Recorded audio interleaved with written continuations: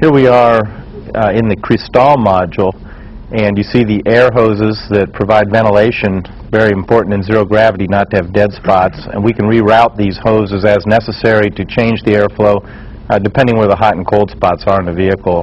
That's a yellow oxygen tank you just saw on the left. There's a spacesuit on the right.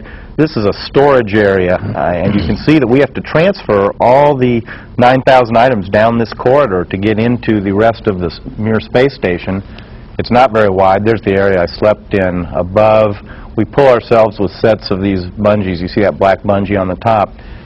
So we have prepared this area before the shuttle docked and cleared it. It's actually much more crowded than this during actual life. Storage lockers on the left, panels on the right. There are systems and storage behind all these panels. There's the treadmill above. That's really the floor.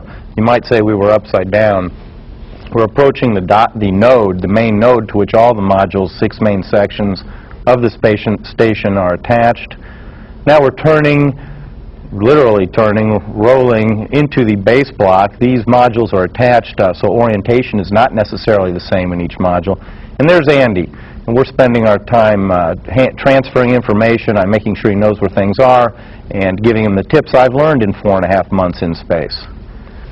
And here we've turned to the Perota module. It's our main laboratory. It's mostly packed up at this point. I'd spent the last 2 to 3 weeks packing up items. So final preparations. There's the computer, very important, as many purposes for a laptop on orbit, including watching videos, which I had some, not much time to watch. But they were interesting as they impacted me strongly as an attachment to Earth.